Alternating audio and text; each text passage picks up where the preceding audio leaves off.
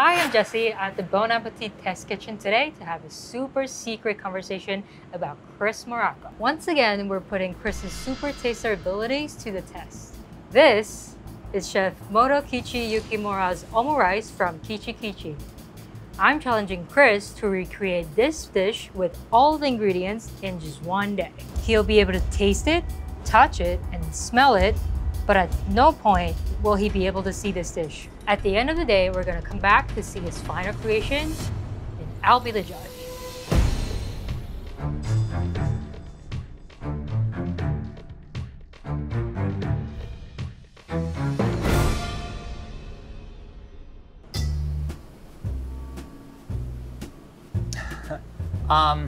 It smelled like chicken soup. So you understand, Chris, something's happening here? Yeah, that's a first. Like the agita, being created here because of just like the sort of like the culinary production drama is sort of palpable. Something like very soft. Whoa. The flavor that sticks out is just this like really savory animal depth, but with just like this sort of like prickle of brightness to it. There's something so like fatty happening here. Like this sort of like, kind of like gloss-like reduction. What I just ate, it sort of had the consistency of like a braised squid. I mean, I don't know, does that even make sense? It doesn't really have like a super discernible flavor as such. It just sort of feels like it's everywhere, kind of cloaking this dish. Oh. Oh, wow. It's just wonderfully textured, kind of subtly flavored, but really gorgeous, kind of short grain rice. All right, I need to try like what this flap is. The French have this wonderful word that's called baveuse, which means like drooling, like texture. But what it refers to is that consistency inside like a properly made French omelet, where it's like a little bit kind of runny egg, it's like barely set. I'm wondering if this could be some version of an omu omelet, where you've got barely set kind of custardy egg. Underneath, there seem to be what I'm kind of guessing is like a fried rice with seemingly some ham in there. I thought maybe I had a baby pea, but I could have just imagined it was there because I wanted it to be there. And the texture of the omelet, however, something that has been set and kind of rolled and then split open. And then maybe it gets an additional kind of sauce or topper on top of it. I think so much of the flavor is coming from the sauce in this dish. I'm almost wondering, like, could there be some of that sauce in the rice mixture? Yeah, so got like omu omelet with fried rice. Chef, have no idea.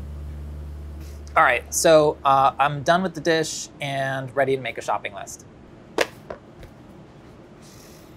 CM. Oh my God, did you see that? As a reward, novelty eye mask gently used. Do you see this with the CM? That's like class in a glass. Elements are fried rice, omelet, sauce. Maybe it's just that simple. Okay.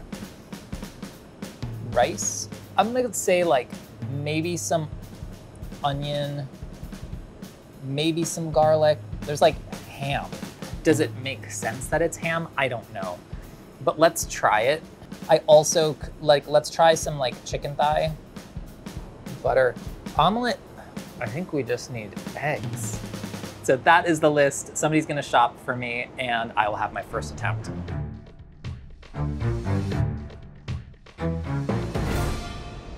This does not seem like nearly enough stuff. Hey, Jesse, got a sec? Yes. Come on down. Jesse, Hi. what's up? So I have a gift for you. Okay. No. This is the thing? You wouldn't give me this if my foot were on fire. This is kind of, it's funny because it's like giving me all of the things. It's like that we were kind of talking about, that sort of like long cooked kind of meaty something, but also like almost like cocktail sauce, you know, like ketchup, bright, kind of punchy. Yes. What a gift. Appreciate that. So, you know, assuming this is some sort of like meat-based glace, you know, a concentrated, super concentrated sort of stock, I would have not been able to make this in a day. So I've been presented with this in its finished form, which is just stunning. So I think what we need to do is start thinking about rice. So I have cooked white rice that is cooked, cooled, and pleasantly separated. I'm gonna use ham for this version, but it is putting me in the mind frame of feeling like chicken plus this sauce is gonna get you to a very flavorful place. I'm gonna cut garlic and onion, just heating up that sauce a little bit so it's ready to go when we want it. So process on fried rice, little neutral oil there. We're gonna do some of our aromatics. Again, we're just throwing the proverbial garlic at the wall, seeing what sticks here. So I'm gonna add the ham now. Not really looking to do much with the ham other than just kind of warm it up. I don't think it's like meant to be like crispy here. So the trick is you cook your rice, you let it cool uncovered, particularly in the fridge, and ideally overnight. The grains are gonna be separate, distinct. So rice is going in. So we got a little bit of color on there. I think we've got like kind of crispy, chewy, jammy. We're just gonna do this. We're just gonna put some of this sauce in there. Here we go. So what's wild is because that friggin' sauce is so flavorful, like we just like literally went from like 0 to hero here, you know? The thing that I feel good about this version of this rice is that there's just an overall depth of flavor, but that's not coming from a very obvious place. That's exactly what I got from the original. So I'm not hating this. I'm gonna work on the egg. I don't know if there's butter in this omelet or not. I mean, I feel like there's gotta be something. Like, do I go for it like as if it were a French omelet? Or is there some other technique? So you've got some fat, usually butter, all right? You've got egg that's like agitated just enough to gently set what's ultimately gonna be the interior of the omelet. Then you set the outside so that you can roll it up and have a set outside with no color on it, and an interior that's like very custardy and just barely set, okay? So we need to get some rice on the plate, and then we need to get the omelet on top of that and then open it up. Like kind of like that, or was it like all the way open? Maybe it was all the way open? And this is where like,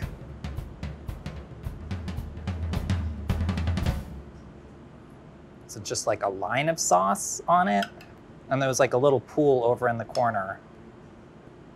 I don't know, and it feels like it's like desperately wants an herb or something, but. All right, Omu omelet version 1.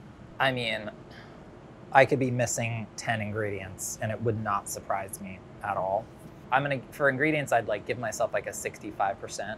Technique is where I feel a little better. Omelet on fried rice, sauce, boom. Let's say like maybe 80 for technique. Appearance, I'd say, you know, probably maybe not looking so good just because again, it feels like visually pretty incomplete to me. So I don't know, again, like maybe it's like a 60. I don't know, I need to pay attention to the protein next time. It's like, this is really giving me like ham. Flavor-wise, maybe 70%. That brings me to a 69 overall, which honestly, I feel okay. So on this piece of paper are my actual scores. I'm gonna take a look and see where I need to improve.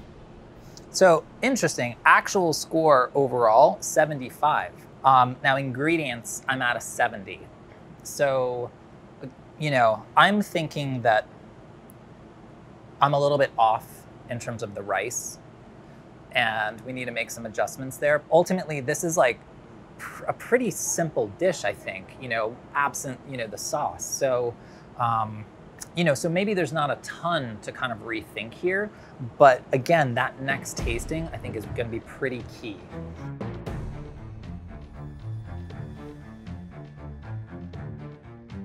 Oh, but there is sauce there. Okay, now we're back at sauce. All right, so last time I did the sauce like this, whereas I think the sauce needs to be going like this. Oh, there's parsley there. There's, you know, some parsley here that's gonna give us that kind of like that contrast and that little notion of a finish to the dish. I'm trying to figure out if there's butter in here. I'm not really tasting it, to be honest. So this rice actually feels like it's been mounded in some way, almost like potentially even like molded onto the plate. So here's like our protein nubbin. I don't know, I was expecting something so different from this, but I really wanted there to be ham or something in there, but I think it's just chicken. It just tastes like it's been, you know, kind of knocked around in the skillet a little bit. I think that's an edamame. Maybe that's the thing that I sort of mistook for a baby pea at one point in the first tasting. Yeah, nothing like that pronounced sharp intensity of garlic. So that's it for the second tasting. I'm moving on and I'm gonna make my final version of the dish. So much more confident coming off of this one.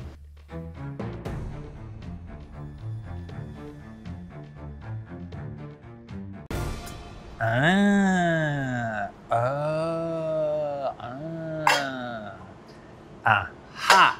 So the plan is gonna be fill this with fried rice, okay? And then, you know, for the presentation of the omelet, have it drape open. I'm gonna start with the fried rice. Fried rice is gonna be pretty much the same thing. However, I'm substituting chicken thigh for ham. I'm removing the garlic, and I'm gonna be adding blanched edamame. I'm feeling like okay about this. I'm so freaked out by you guys giving me the sauce, frankly. I'm not sure I ever really recovered. I'm gonna throw in a very modest amount of onion here. I'd say we're ready to put in the rice. No garlic, edamame, and then the sauce.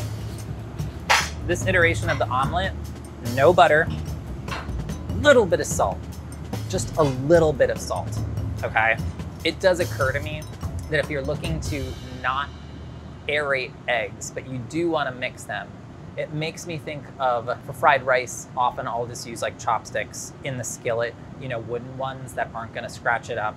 That's probably the smarter play here. And it would be so like you guys, rather than to award me points for using a spatula signed by Carson Daly, to in fact penalize me for using the incorrect tool. However, I've never made an omelet with chopsticks, so this could get interesting. Hi. Stop. No. Oh my God, I gave you a rainbow spoon. You're giving me rainbow chopsticks? Oh my gosh, Jesse. Thank you. I really appreciate it. That's really cool of you. So the trick here is trying to lift up that edge, but we're doing okay. It did not roll though, which kind of sucks. All right, we're back. We're back. Everything's cool.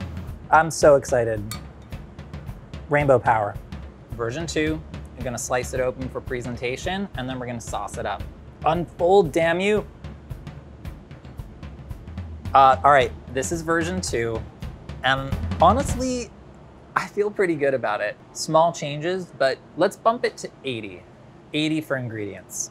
There could have been a little bit of an order of operations thing happening with the rice, but technique, I wanna say like we're up at around like 85% now. Appearance, 90 for appearance. Parsley and the thing with the transverse and the axis and, you know, divide the two. I mean, yeah, I don't know. I took some leaps here. No butter in the eggs.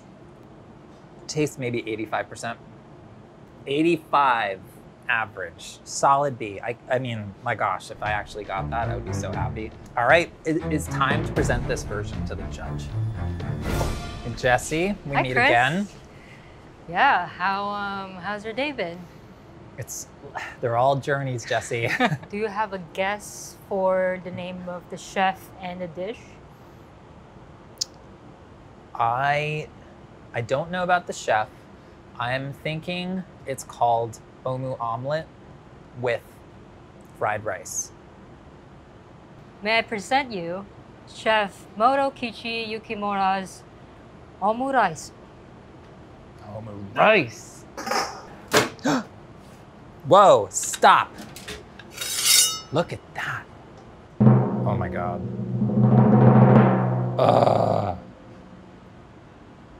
Huh. Wow. So that was the presentation that you couldn't see when you were blindfolded.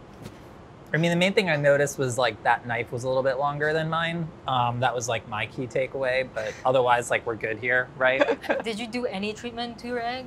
No, I just, you know, stirred it together and then light salt and that was it. So there is a process to this egg.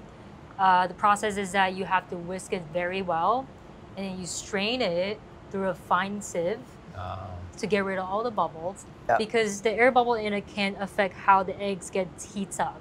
Like the air parts will heat up faster than the protein, so it'll make the eggs cook faster. Oh, ingredients in the rice and the process to make it. So for the second round, you actually didn't add anything wrong to it. You took out To the everything. rice? Yes, to the rice. But you were still missing 3 ingredients. Oh, wow. Yes. And those 3 ingredients are butter, just a touch of black pepper, and the last one is mushrooms.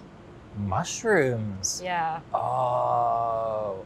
Yeah, and in the second tasting, I got a piece of something that I realize now was the mushroom. It just felt like kind of something vaguely proteiny, maybe just like a sort of mutant piece of chicken. I don't know, but totally missed that. Did not get mushroom flavor. All right, well, obviously we know the sauce is the same, but I still nonetheless am very curious to taste the differences between these 2 dishes. Original First. first. Great. Damn, that egg is Silky. so silky. Oh. All right, Yeah. now my version. I think this one is like really letting the sauce do a lot of the talking, you know, even more flavor-wise. I would say overall, I think the structure of the dish is definitely there, and you got like most of the ingredients right. So are you ready for the scores, Chris? I am ready. For the ingredients, you gave yourself 80. Okay, yep. I'm gonna give you 92. Stop. You are not. Where's like Jesse of like the Dan Dan noodles, like flipping plates, like smashing bowls. That's good. You did get most of the ingredients right. I would say one major ingredient that you didn't get is the mushroom. Yeah. So like the Totally. main like cut for the point was for that. Technique, you gave yourself 85. I'm gonna give you 88. Treatment of the egg. Yeah, it's mostly on the treatment of the egg. So for appearance, you give yourself a 90. Whew. I'm gonna give you 83. Okay. And for taste, you gave yourself an 85. I would say it's a very texture heavy dish, which really relies on the egg. So I'm gonna give you 85. Okay. I can totally live with that. So overall, you give yourself 85, and I'm gonna give you an 87. Not bad. Not bad. I mean, honestly, big picture, okay? To walk away with an 87, something like this, like I'll take it, you know? Even just like knowing one correct word to like, you know, kind of define this dish, like that omu. I mean, this is so fun. And what I love about this is like, once you know that technique and you're familiar with it, you know, for the egg, I think it's like, it just kind of opens up a new world. Would you like to see the master makes it? I would love to. It's still so soupy at this stage. It's like kind of unbelievable. So it kind of wow. rolls on itself. Oh, that's wild, like encasing it like that. Yeah. So when it make it there, it's like a perfect consistency. Yeah. Gosh. Wow. Amazing.